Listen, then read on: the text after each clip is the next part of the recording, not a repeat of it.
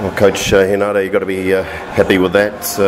Kind of got messy for a little while with the number of fouls, was crazy, but the effort from the guys to blow out the Chinese so well. Yeah, I was really impressed with the contributions from everybody. You know, we got into early foul trouble with our bigs, but you know, all the bigs stepped in and contributed really well. So it was really pleasing to see, because you never know what's going to happen in the future in games and in important games. You're going to need these guys to have these experiences to fall back on when called upon, and to be able to get that done tonight was really pleasing. The focus might be on offense for a lot of people, but the stats don't always show the defense. Can you talk about that?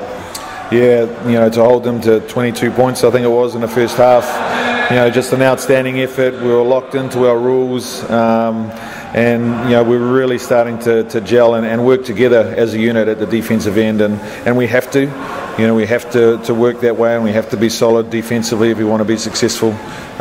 So you know, to lay that sort of foundation down with those guys that played in that first half was really pleasing. Yeah, only concern the injury to your captain.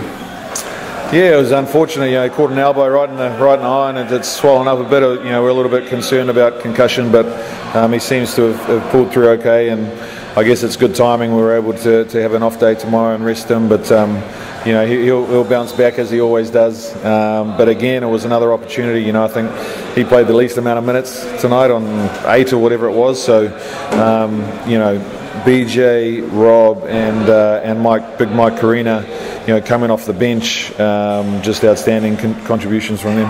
So at this stage of the tournament, through to the semis, unbeaten, mission accomplished so far, but still plenty to work on.